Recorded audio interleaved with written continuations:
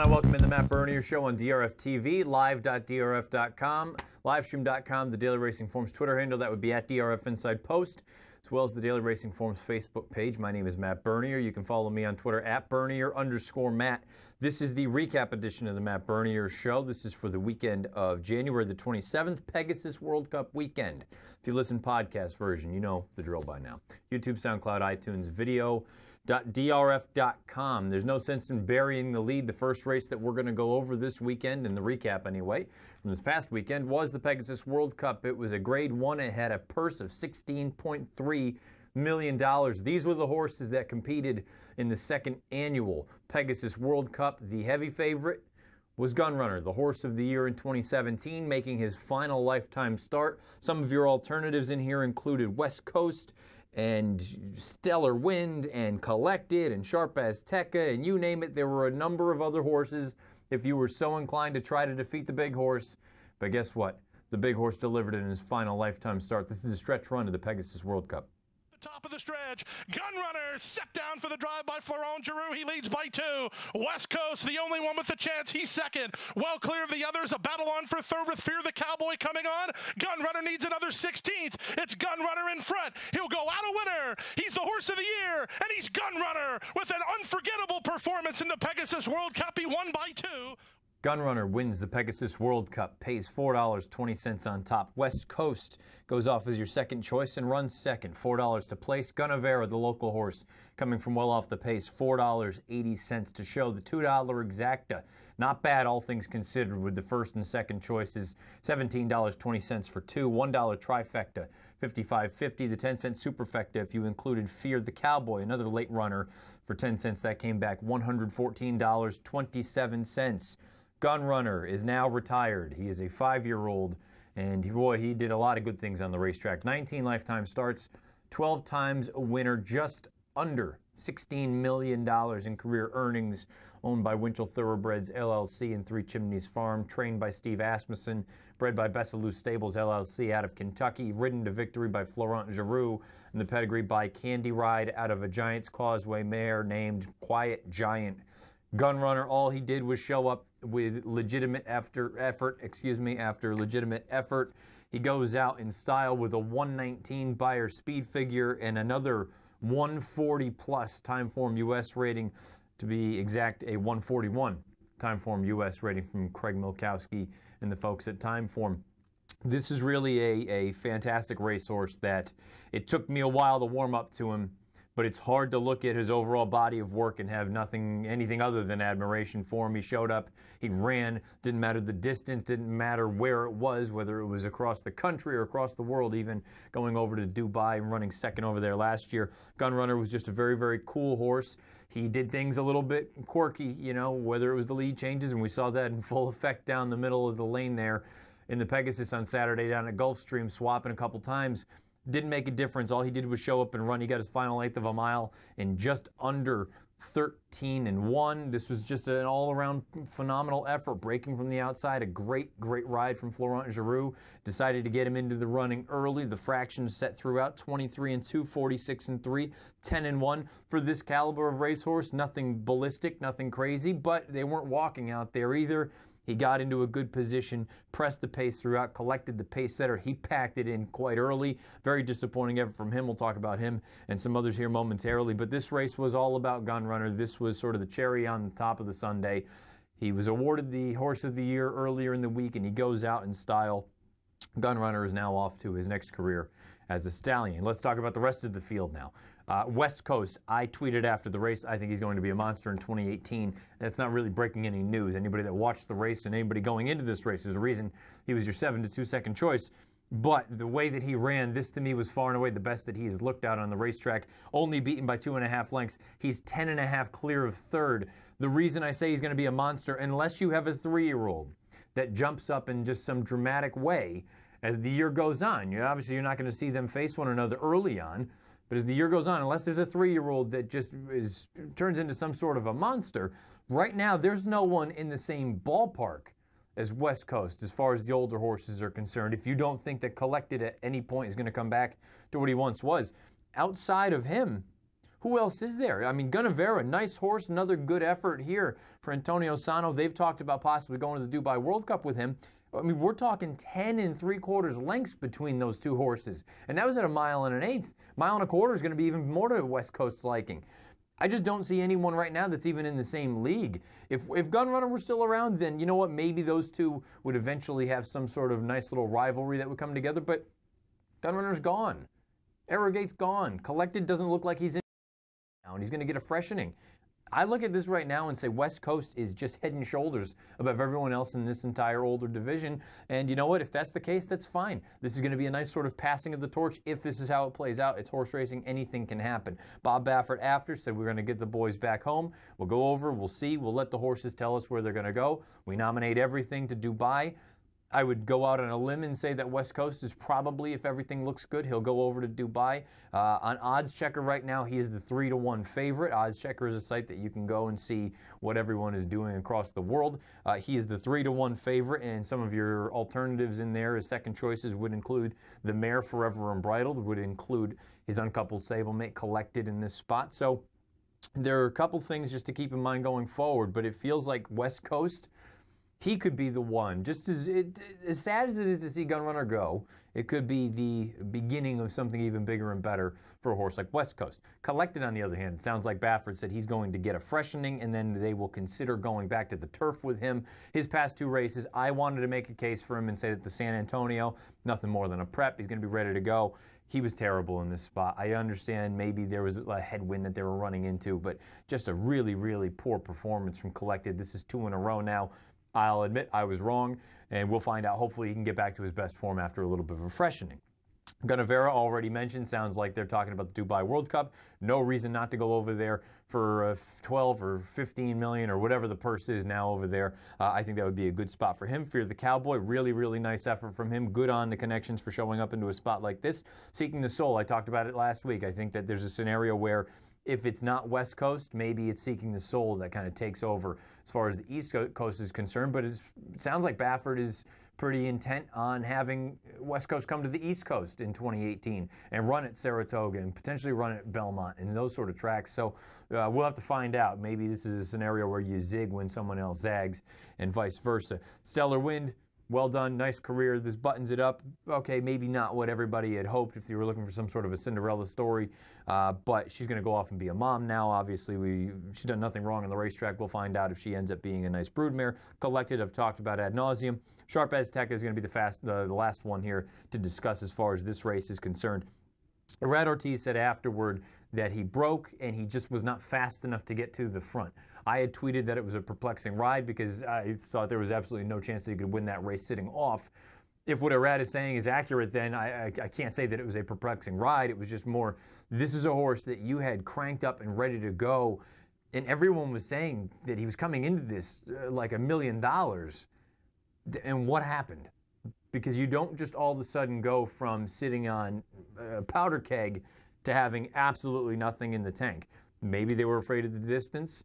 Maybe something happened. I don't know. Nothing more than me sitting here speculating, but that was not, we know Sharp Azteca, and that's not Sharp Azteca. Gulfstream, he's run fine there in the past. That can't be used as an excuse. The distance, probably going to be a problem for him, even if he had ran his best race. But I don't know what happened here. I would imagine they'll just all regroup, and hopefully he's okay, and hopefully we can see him get back to his best run, because this was far from that. We'll find out. Hopefully we get him back to a one-turn mile at some point in the near future. But to put a bit of a button on it, Gunrunner, he is the horse of the year in 2017. He goes out in style. He ends just under $16 million in career earnings. He wins the second Pegasus World Cup. Flipping all the way back to the very beginning of Pegasus World Cup Day as far as the stakes action is concerned, race number 3 on Saturday was for fillies and mares going 1.5 miles on the turf. This was the field for the La Prevoyante. It was not a large field, but you had an odds-on favorite on the outside for Shug McGahee and Apple Betty. I thought coming into the race she was just simply better than everyone else, even considering she was coming off of a short layoff. Boy, was I wrong. This is the stretch run of the La Prevoyante. At the top of the stretch, here's Texting, looping up on the outside of Daring Duchess, who tries to fend her off. 2.5 back to Somersault, and on the outside in Terralina. Final furlong, Texting has the lead. Back to second is Daring Duchess, then Terralina and Somersault, but the 2018 La Prevoyante will go to Texting. Texting, 1.5 a length. Texting wins the La Prevoyante for Chad Brown, and you get a hefty win mutual on the turf, $16.80 on top. Daring Duchess runs second for Mike Maker. A gutsy effort from this mare, $6.80 to place. The number 6 Terralina rounds out your trifecta, $9.40 to show. $2 exacta comes back $106.20. $1 trifecta, $368.90. And the 10-cent superfecta, $180.18. Texting is a 5-year-old mare. She is trained by Chad Brown. She is owned and bred by Sarah S. Farish out of Kentucky. Ridden to victory by Javier Castellano. You see the pedigree with this mare at this point. She is by Candy Ride out of a King Mambo mare named Mumbo Jumbo. And as far as the overall career is concerned, she is 3 for 12. She is just under $275,000 in career earnings, I will admit, and I said it back during previews. I've never liked Texting. I just didn't think she was quite that good. Well, look, I'll give credit where credit is due. I mean, Chad on the turf is always dangerous. Javier, very clearly one of the best riders we have in the country, if not the world. Helps when the pace heats up a little bit early on for you, as it did in this spot, but she runs the best race of her career. 95 Beyer speed figure, 118 time form U.S. rating. She popped back to her left lead late. You saw that at the end. I'm still not the biggest fan of hers, but hey, credit where credit's due. They got the job done, and I'm not going to sit here and completely bash her. She's a graded stakes winner at this point. Daring Duchess, she's growing on me a little bit more. I was holding a race at Keeneland back last year that I liked her in, and she couldn't quite get the job done. I've been holding that against her for too long. This was a good effort from her. I like the fact that she went out there, the fractions were legitimate, and she stuck around very, very gamely, only be beaten by 3/4 of a length. The big disappointment in this race, very clearly, was Apple Betty. Apple Betty, there's a couple things. You can look at it one of two ways and say, well, the fact that she had to rush up to press the pace after just kind of being a little bit slow into gear, and then you see the fractions where they heated it up as far as time form US is concerned. That half-mile split was fast, and she was hung 3-4 wide throughout. Maybe she had some excuses, a little bit short off the layoff. I'm going to look at it and say all that is correct, but she still was terrible. She didn't pick her feet up. This is a very, very disappointing effort from me from Apple Betty. I think she's going to need to rebound in a big, big way, and it's going to be very difficult. We always talk about it. Hard to take a horse off of a very, very poor effort. At least the benefit that you're going to have here is it'll be second start off the bench whenever she comes back. Let's hope that everything is okay, because this was an uncharacteristically poor effort from Apple Betty. But hats off. Chad Brown, Javier Castellano, they get another graded stakes victory on the turf. The La Prevoyante is theirs with Texting. Male's version of the La Prevoyante was run later on in the afternoon. That was the W.L. McKnight. Let's take a look at that field. This had a full field of 9 signed on. You could have gone a couple ways in here. Your post-time favorite eventually ended up being Bullard's Alley, who'd been running very, very well in his most recent starts, including the Breeders' Cup Turf. Then you also had Gold Shield for Shug McGahee, who took some serious money, as well as Oscar nominated for Mike Maker coming off of a slight layoff. And guess what? That layoff looks like it paid dividends. Here's the stretch run of the W.L. McKnight. Inside market off, and they're at the top of the stretch with the lead. Oscar nominated comes away with a 2-length lead into the clear now, trying to get after him is Bullard's Alley on the outside in Gold Shield. Back to fourth, and from last is Nessie. 16th of a mile to go. Oscar nominated the leader. Here's Nessie with a late push, and between Bullard's Alley, it's Oscar nominated. Oscar nominated. Mike Maker is a master at these long distance turf races, and guess what? Spoiler alert, we'll hear from him again later on in this program. But first things first, Oscar nominated wins the W.L. McKnight down at Gulfstream, $9.40 on top. The number 4 Nessie runs second, $6.80 to place. Bullard's Alley third as the 2-to-1 favorite, $2.80 to show. $2 exacta comes back $62. $1 trifecta $745, $89.40.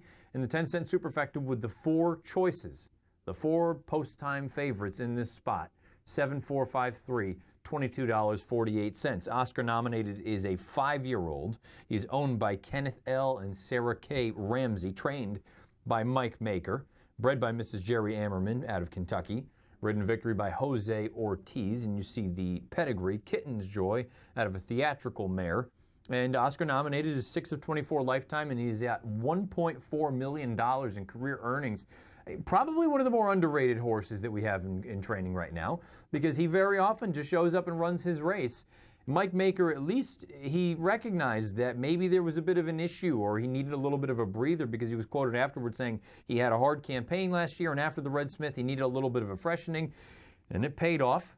Here you are with a victory, a 98 Beyer speed figure for Oscar nominated, a 124 time form US rating, and he's just a cool horse. He shows up and runs his race. He may not be a superstar, but he doesn't have to be a superstar. He's a money machine. He shows up, runs great race after great race. Maker alluded to the fact that the next logical step would probably be the Pan American. That's going to be on March the 31st down at Gulfstream. I believe the same distance. So expect to see this horse come back again and run another good race. There's really nothing else to say about him. He shows up and runs. I thought he was much the best in this spot. He was wide basically every step. He came with his run. He stayed on nicely. You had some horses coming from the back of the pack, most notably Nessie, put in a serious bid. I suppose Bullard's Alley and Gold Shield, maybe they were in a little bit of a bump and match down through the lane, but at the end of the day, I don't think anybody was going to catch up to Oscar nominated. A very, very good effort here, and you get a nice win mutual paying off odds of 7-2. The one thing I want to add about this race with Nessie is a nice horse that has a very, very serious late turn of foot. The problem is, this is Nessie right here. Nessie doesn't like to win races. He likes to round out your exotics, run second and third. So something always to keep in the back of your mind, because this is going to look like a very, very nice effort on paper, and it was. But from a win standpoint, these are the kind of horses that maybe you're better off keying underneath, because very rarely are they the ones to go and get their picture taken, but they can help lead you to a nice score if you key them second, third, fourth, fifth, depending on whatever kind of an exotic you are playing. Make no mistake about it. If you're looking to key a horse on all slots, Oscar nominated is that kind of horse. He gets the job done in the WL McKnight. Let's go back over to the dirt. The Fred W. Hooper, a one-turn mile on Pegasus World Cup Day. This was the field that contested the race. He had two scratches. The numbers 9 and 11 were both withdrawn. That left you with a field of 9 signed on.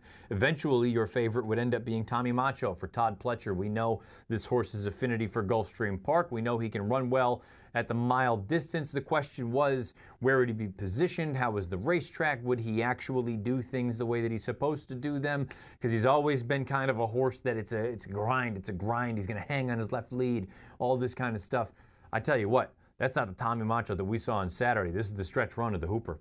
10-3 up front. Luis Saez shakes up Tommy Macho and has to deal with Conquest Biggie on the outside. These two shoulder to shoulder for an eighth of a mile more. Inside, Tommy Macho gamely hanging on to the lead. One more time in Conquest Biggie. Tommy Macho's almost there, and he'll win it. It's Tommy Macho to win the Fred Hooper 3 parts of a length. Second, Conquest Biggie. Third was Tale of Silence, followed by Giuseppe. Tommy Macho wins the Fred W. Hooper Stakes, pays $6.20 on top as your 2-to-1 post-time favorite. The number 3, Conquest Big E, a very nice effort from him to run second, $11.60 to place.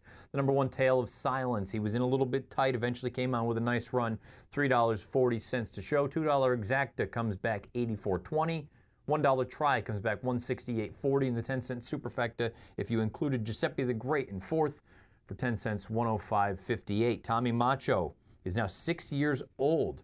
He's trained by Todd Pletcher. He's owned by Paul P. Pompa Jr., bred by John Liviakis out of Kentucky, ridden to victory by Luis Saez, and you see the pedigree at the bottom of the page. He's by Macho Uno out of an awesome, again, mare named Starstream. 6 of 19 lifetime, $888,000 in career earnings. Tommy Macho earns a 99 Beyer speed figure and a 119 time form US rating here. Gets his final quarter of a mile in 25 1/5 seconds.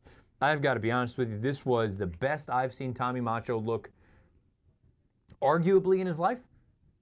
I don't think I'm going out on a limb to say the best he's looked in years, but this might have been the best race of his life. Maybe not from a speed figure standpoint, but he looked as smooth and comfortable as he has in God knows how long. The lead change was on point. He dug in game. Saez said afterwards, it was a big effort from him. He exploded when he asked him to run down the lane. Todd said afterward in the post-race quotes, he loves Gulfstream Park. He loves the one-turn miles. We'll probably skip the Hell's Hope, and we'll go to the Gulfstream Park mile. That will be on March the 31st. This is the best he's looked in years. And if this is the horse we're going to get going forward, One-turn miles, okay, maybe he's not quite as good as sharp as Tekka, but after what we saw from him in the Pegasus World Cup, I don't know where he stands. Tommy Macho, they have long been trying to get a Grade 1 victory for this horse. I would venture a guess, if you see him run on the 31st of March, well, that's not going to be a Grade 1. There's always time, though. That's the good piece. There's time between now and then. And if you'll recall, not too much after that March 31st race at Gulfstream up at Aqueduct, there's the Grade 1 Carter, and who knows what's going to show up in that race. And we saw how close and how well he ran in last year's Carter, which is a 7-furlong race. It's a Grade 1. We'll find out. Tommy Macho's a cool horse. He's had some major physical issues. The fact that Pletcher has kept him together and kept him as competitive as he has been is just a tip of the cap, and it just goes to show how good Todd Pletcher is in general. For what it's worth, Timeform US had the opening quarter-mile fraction being color-coded as blue, so it was slow, may have favored some of those horses that were close. Really big effort from Conquest Big E. I think the connections need to be thrilled with the way that he ran here. This is probably as good as he is. It was a winning race. He was only beaten 3/4 of a length, and he was over 4 lengths clear of the third-place finisher in here. So he's a nice horse, nice effort. They're going to collect a nice check out of that race, but make no mistake about it, a big, big effort from Tommy Macho. Have to acknowledge the fact that Beasley was just awful in this spot, and I don't know what the story was. I hope he's okay physically, but he showed no interest early on. Javier started scrubbing on him before they even got to the half-mile pole, and this horse was just completely empty. I don't know what you do with him going forward, because the bold ruler I'd acknowledged last week in the stakes preview, we know that that number is probably on the inflated side, but I really thought getting back to a high 90 was well within his range. After this race, I'm not sure what you do with him. If you give him a little bit of a breather and you try something different, I'm not sure. But boy, this was a major, major disappointment from eventually he went off as your second choice at odds of 7-2. Disappointment from Beasley, but boy, I'm telling you, the best Tommy Macho has looked in years. He wins the Fred W. Hooper. How about we look at the bomb of the day at Gulfstream on Saturday? Race number 9, that was 7/8 of a mile on the main track, the Hurricane Birdie. For older fillies and mares, this was a full field of 12, and your favorite was Curlin's Approval, and we know what Curlin's Approval is capable of doing on her best day. She loves Gulfstream Park. She loves going these sort of one-turn distances, 7/8 of a mile, a one-turn mile, whatever else it may be. She eventually goes off at odds of 8-5, but boy, this thing ended up being just bombs away, because there was one horse in particular that took it all down and set up some very, very nice payouts. Here's the stretch run of the Hurricane Birdie. Cuts the corner and tries to run with them. Down the outside in Curlin's Approval. A late run from long shot Jordan's Henny. Final 1/8 of a mile, still many chances. Curlin's Approval has the lead. Jordan's Henny trying to get out. If she does, she's dangerous. And here she comes. Jordan's Henny and Tyler Gaffleone surging up to win the Hurricane Birdie. Jordan's Henny gets it. Second was Curlin's Approval. Third was Rich Mommy, then Moonlit. Bombs away, 59-1. Jordan's Henny wins the Hurricane Birdie and pays $1.20 even. And I say $1.20, meaning $120 on top. The number 7, Curlin's Approval, the beaten 8-5 favorite, pays $4 to place. And the number 3, Rich Mommy, $7.20 to show. The $2 exacta, 27, comes back $448.80. The $1 try, 273, comes back $1803.80. And the big one, the Superfecta for a dime, 273.11, comes back $1,539.17. Jordan's Henny is a 4-year-old filly. You take a look at all the connections in the pedigree. She's by Henny Hughes out of a Rupiano mare named Sofiano. You see the owner and the breeder, Irv Woolsey and Ralph Kinder. And tremendous training job by Michael A. Tomlinson, and a very nice ride from Tyler Gaffleone. Jordan's Henny loves Gulfstream Park. She is 3 of 15 lifetime. She's now over $262,000 in career earnings. In the process, she earns an 88 by her speed figure in victory here in the Hurricane Birdie. She comes home in 12-4. This was her first start off of a pretty significant layoff. You hadn't seen her since September of last year. And Michael Tomlinson talked about it. He goes, we had talked about the idea of starting her back in a much softer spot and then graduating up to a graded stakes race, or let's just take a shot here. Well, guess what? It was the right call. She earns a 110 Timeform US rating. Interesting thing about this race as a whole, Buyers, we know how the buyers operate. Timeform US factors in the pace scenario, and Jordan's Henny does not earn the fastest Timeform US rating in the field. That belongs to Curlin's approval with a 111 coming out of this race. Rich Mommy, who took advantage of some pace situation, she earns a 108. Moonlit Promise earns a 110. So you can see how all those things fluctuate in stark contrast to the buyer speed figures, where the winner is going to have the fastest number. Again, Jordan's Henny earns an 88. Strictly a speculative motion on my part here. If I'm thinking going forward what the next spot for many of these girls would be, possibly the inside information that's going to be on St. Patrick's Day down at Gulfstream, 7/8 of a mile. Wouldn't be surprised if you got many of the same faces that showed up here running back in that spot as well. Because that's really going to be the last opportunity, 7/8 of a mile for older horses at Gulfstream before everyone kind of disperses, whether you go back to Kentucky. Now, that's the other thing you got to keep in mind as well. At that time, you're probably taking yourself out of consideration for a race like the Madison, which is a grade 1 at Keeneland, and then obviously you're going to have races up here in New York and elsewhere all over the place. So it'll be interesting to see where many of these girls show up again. The one horse I do want to touch on, most importantly, outside of the winner, Jordan's Henny, is Marley's Freedom. Marley's Freedom, the connections have got to be bitterly disappointed that she stumbled as badly as she did at the beginning of this race coming in from Southern California. She was the second choice, just under 5-2.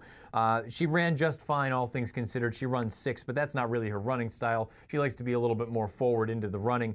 Do not hold this run against her. She's going to look bad based on this running line, but there's much more to that story. You can go into Formulator and pull up the entire replay. She stumbled considerably at the beginning. Don't hold that against her. Marley's Freedom is a better horse than what we saw on Saturday, but all credit is due to Jordan's Henny and her connection. She gets the job done in the Hurricane Birdie with an 88 buyer.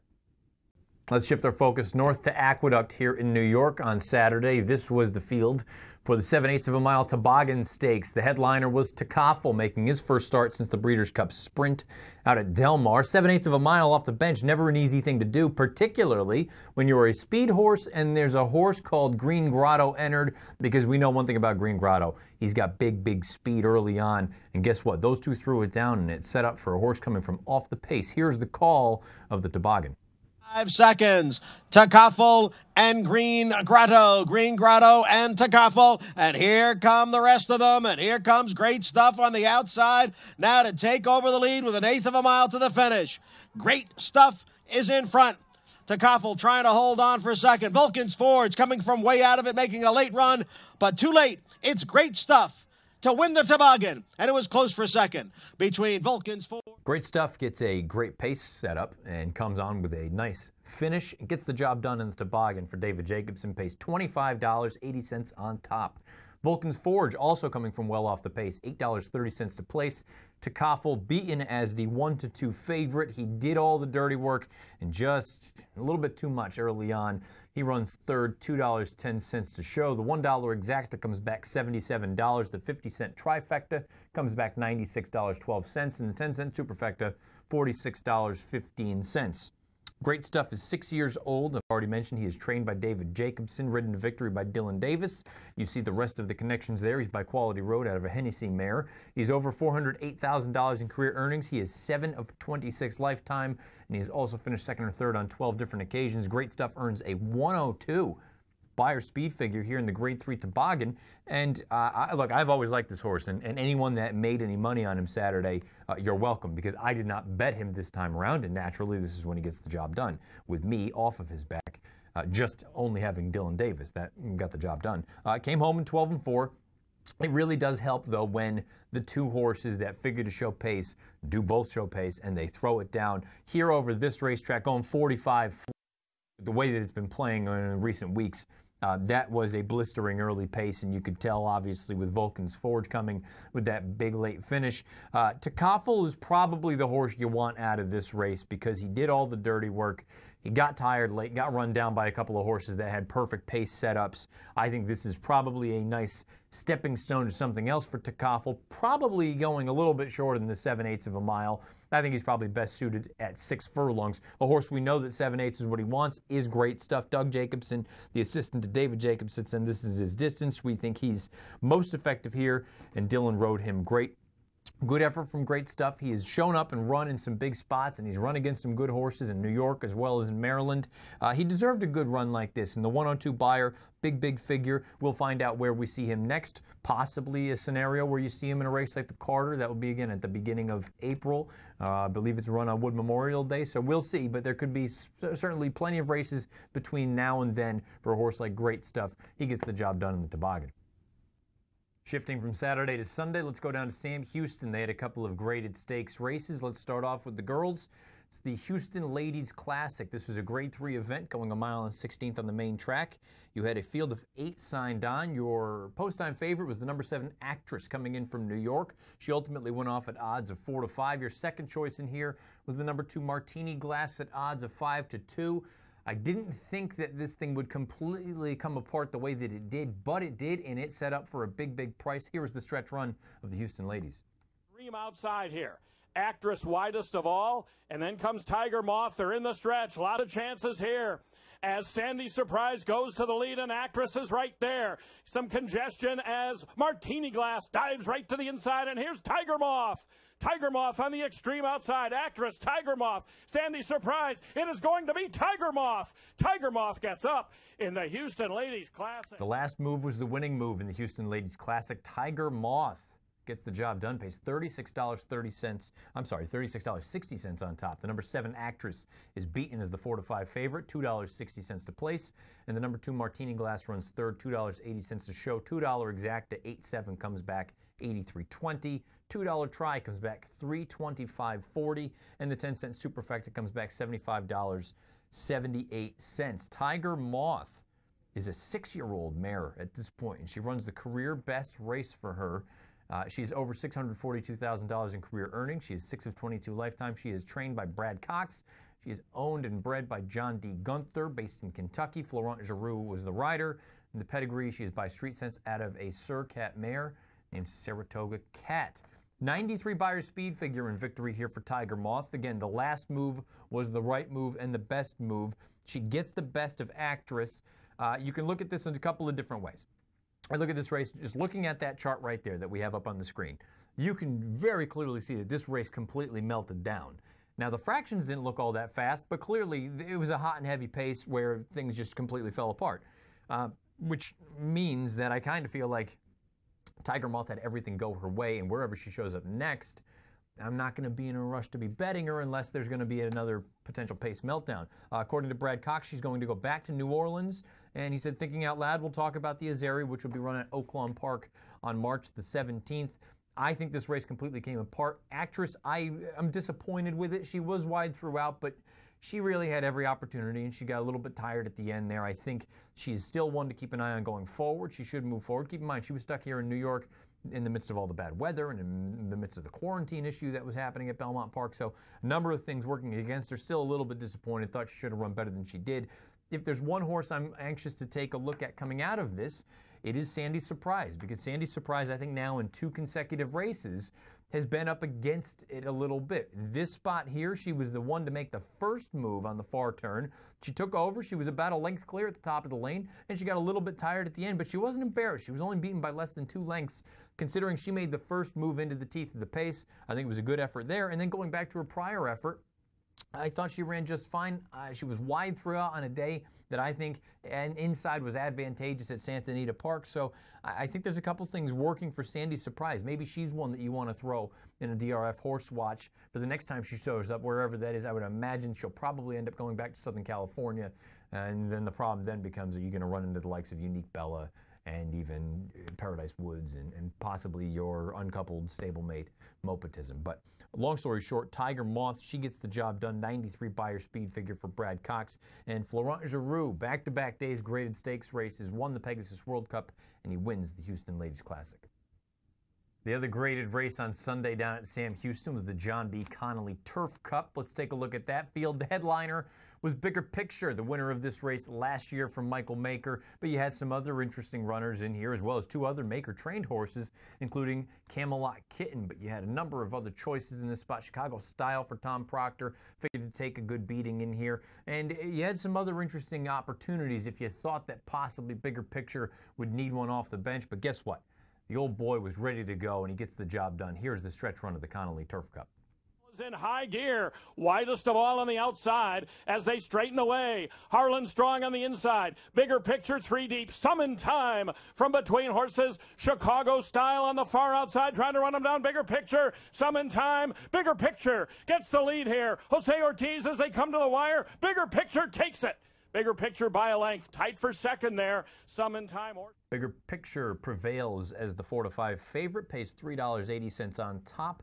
The number 8, Summon TMA, runs second, $9.60 to place. And the number 7, Chicago Style, $2.80 to show. The $2 exacta, 9-8, comes back $36.20. $2 try, 9-8-7, 140.60. And the 10-cent superfecta, 9-8-7-1, comes back $31.30. Bigger picture is 7 years old now, but he's still going strong from Michael Maker. This is a nice horse. He's won 11 of 29 lifetime starts. He is over $1.1 million in career earnings for his owner, Three Diamonds Farm. He was bred by Ken and Sarah Ramsey in Kentucky, ridden to victory by Jose Ortiz, and you see the pedigree at the bottom of the page. Badge of silver out of an honor and glory mare named Glory Dancer. 96 Beyer speed figure for Bigger Picture in winning the John B. Connolly Turf Cup. Came home in 23-4. This was a good starting off point. Mike Maker said this was a logical starting off point for Bigger Picture because he won this race last year. And for what it's worth, here's a little bit of a fun fact. Mike Maker has won this race 6 of the 7 years. These most recent 7 years, I should say. 6 times in 7 years, he has won the John B. Connolly Turf Cup. I thought it was a very good effort from him. He sat relatively close to the pace, waited, followed, summoned TMA into the running, tipped out, came with his run. Perfectly timed ride by Jose Ortiz. That's why he won the Eclipse Award as champion jockey last week down at Gulfstream in the Eclipse Awards.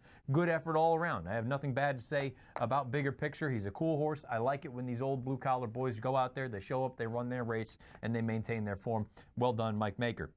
Summon TMA. Tip of the cap to Kenny McPeak, getting him back into his best form. You saw how late he was to change leads. I don't think that cost him the victory. I just think Bigger Picture was better than him this day, but a big effort out of him at 14-1. And if they can keep him sound, maybe this is a horse that can make some noise in some of these races coming up as well. And Chicago Style, I think he's a nice horse. The problem is he is that confirmed true one-run closer. He's going to need a serious pace, probably a race that doesn't have a horse that has that sort of tactical advantage and can also kick just as well as Chicago Style can, like a Bigger Picture. That's always going to put him up against it. I think there's a race for him somewhere. He's just going to need everything and all the stars to align, but he is a nice horse and he can still take another step forward. He's a lightly raced 5-year-old. All things considered, I have no knock against the top 3 at all. I think Camelot Kitten's probably not quite this good. I still maintain he's probably better at a little bit of a shorter distance. He came home in 24-3, earned an 89 Beyer in his first start from Mike Maker. But all things considered, this is another good effort from Bigger Picture, and the Connections have done a very good job looking for realistic spots for this horse to go out there and show his stuff. He's a cool old horse. I wish him nothing but the best. I like him. He gets the job done in the John B. Connolly Turf Cup. We had a number of other stakes races this weekend. There are just way too many to get done and go through and do a little bit of a deep dive recap. So what do? We throw it together in a montage. You're going to get racing from all over the country, including Santa Anita and Gulfstream. Here is this weekend's stakes montage. Leader from Smoky Image coming, no Del Paraiso finishing well. The big train is looking for room. Now Accountability and Raya coming on. He will have to switch across heels. Coming, no Del Paraiso has the lead. Accountability bursting through on his inside. Then comes Rye. It's Accountability on the inside. Rye and coming, no Del Paraiso.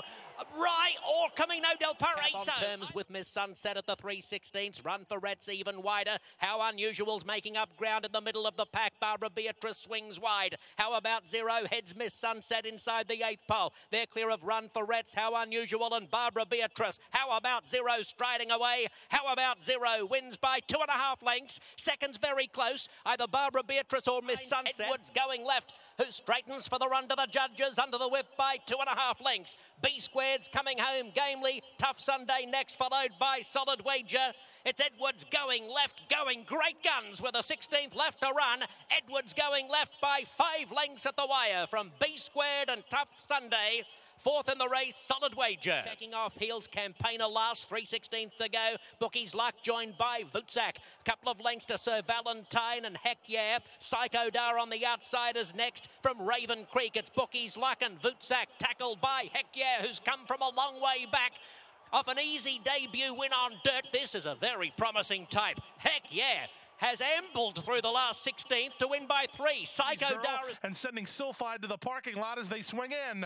Girls Know Best tries to repel the challenge from Blue Bahia. Just Talking, charging hard from third, then Just a Lady on the outside. Blue Bahia is being eased. A late run from Pretty Perfection as Girls Know Best is clear to the finish. Girls Know Best in front. Just Talking second, Cherry Lodge third, then Just a Lady and Pretty Boy going to try to get to the top pair third, but it's the local horses who turn first with the lead. Successful Native by 2. Pay Any Price is all in. Rainbow Air motors down the center with a late run from Oak Bluffs. Also right there is Richard Boy, but Rainbow Air kicking away with authority. Rainbow Air and Irad Ortiz Jr. to win the Gulfstream Park Turf Sprint. Oak Bluffs clear now. She's up the inside from third. Storm the Hill is next. Celestine Let Go and Stormy Victoria from last. She's exploding for Joel Rosario with less than 1/8 of a mile to go. Here's Stormy Victoria, who storms to the lead from Celestine, who's right with her. These two, but Stormy Victoria goes last to first to win. She won 3 parts of a length from Celestine. Lane very wide, then Jimmy Bouncer, 3/16 from home. It's Calculator from the Critical Way, Perfectly Majestic. Fly to Mars on the inside. Calculator arriving at the 16th pole, a 1 length leader from Fly to Mars and Perfectly Majestic. It's Calculator still in front. Calculator the leader from Perfectly Majestic and Fly to Mars, and Calculator 3 for 3 down the hill. Fly to Mars getting into second from Miller Exact. There is the stakes montage from this past weekend. For what it's worth, I'm sure some of you saw, whether you saw it live or you just saw it there in the montage from the ladies' turf sprint down at Gulfstream. You saw Blue Bahia take a very awkward step, and Paco Lopez did a very good job to pull her up immediately. For what it's worth, Jason Service has said that she's come back, that she scanned clean. She's good to go, just an unfortunate situation for her in the connections. She took an awkward step down there, and been well documented what some people think of the turf course down at Gulfstream.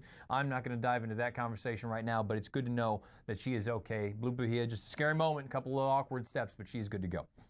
As we always do here on the recap edition of the Matt Bernier Show, we dive back into this past weekend and we see who were the best performances from a Beyer speed figure standpoint. Doesn't matter age, gender, distance, surface, whatever it may be. So here you are. These are the best performances from this past weekend. 3-year-old male still having fun. Earned a 92 Beyer in a stakes race at Laurel Park on the dirt. The 3-year-old females on the dirt. Stormy Meister earns an 81 Beyer down at Gulfstream on Sunday afternoon. Older males on the dirt, here's a surprise. Gunrunner, he goes out in style with a 119 Beyer speed figure. Older female, Stellar Wind, goes out in style in the Pegasus World Cup as well. She earns a 94 Beyer. And as far as the turf is concerned for 3-year-old males, you saw Heck Yeah. He looks like he's an interesting one. Going down the hill, winning that stakes race out at Santa Anita. We'll find out ultimately how far he wants to go. 3-year-old females on the turf, Ameritum, 78 Beyer. Older males, Rainbow Air is now retired. He is done, and he goes out as a winner as well with a 105 Beyer speed figure. And Stormy Victoria, one of the two-headed monster, the Exacta for Christophe Clement in the South Beach. She earns a 98 Beyer speed figure on the turf for the older females. There you have it. Those are the weekend's best performances from a Beyer speed figure standpoint.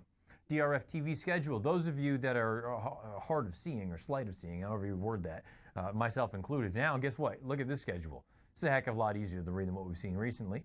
You can see we've already, if you're watching this live on Tuesday, you're in the midst of seeing this right now. You'll have the DRF Breeding Report and all sorts of good stuff up there from Dan Illman and Nicole Russo.